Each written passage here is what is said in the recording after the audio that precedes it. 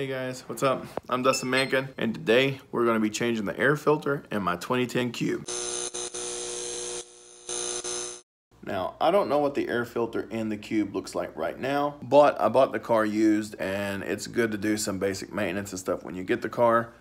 So we're going to be going through like the regular oil change, air cleaner change. I am going to clean the mass airflow sensor and the throttle body.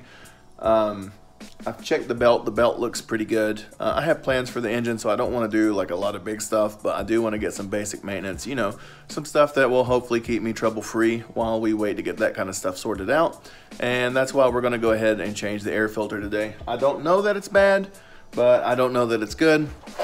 And for $9.99, this basic STP air filter will do fine. Now, I can't say for sure because I have a 2010 and that's what I looked up.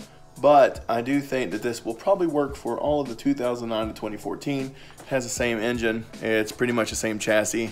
Don't take that as a gospel, but that's what I think. And for the record, that plain Jane STP air filter is SA10234.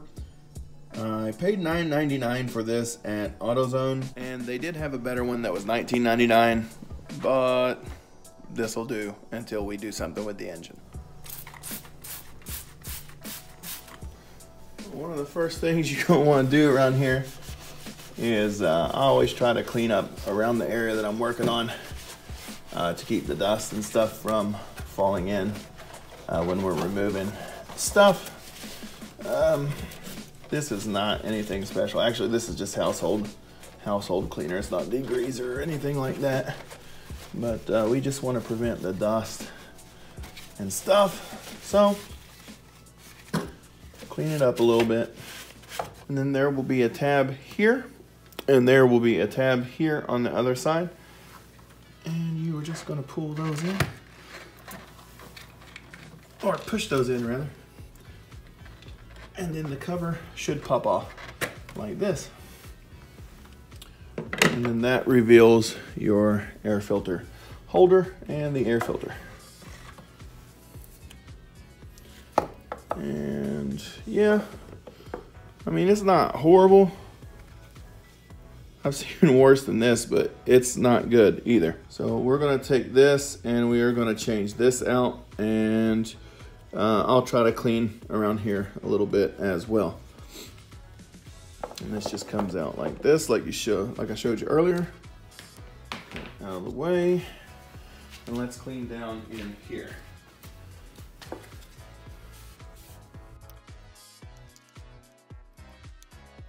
And if it wasn't still the winter outside, I would probably just take this thing and get a sponge and hose it off really good and let it sit out there and dry.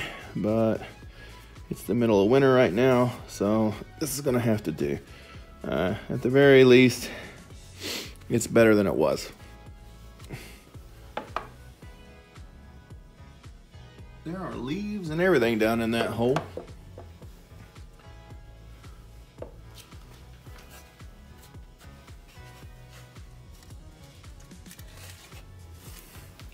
I'm pretty sure that's not supposed to be down in there.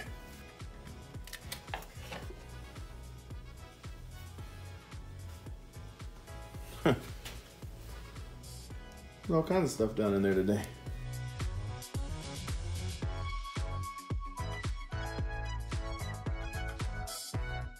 I just ended up running the vacuum in there real fast just so that I could get everything. There was some debris down in there, so you don't want any debris to be in your air box.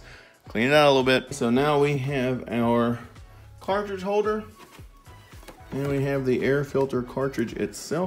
It's gonna be real simple. Take this guy out, and when your filter is in it, drop it down back into the slot. Drop your cover, and then snap the lid back on, and that is air filter change.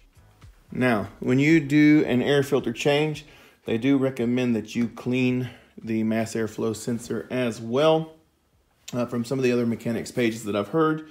So that's going to be the next video. We're going to take that guy out and we're going to clean it.